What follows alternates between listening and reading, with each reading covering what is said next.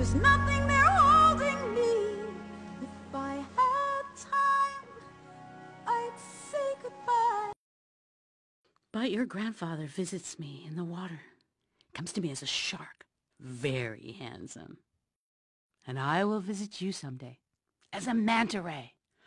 Big, flappy arms. What if Tepo goes past the edge of nowhere? She could get to my island.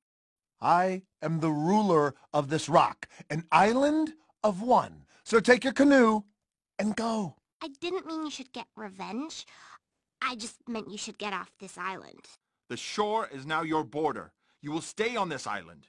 If your foot so much as touches the ocean, you will be punished. This is perfect! This is why the ocean brought me here! You can help me find Te Fiti!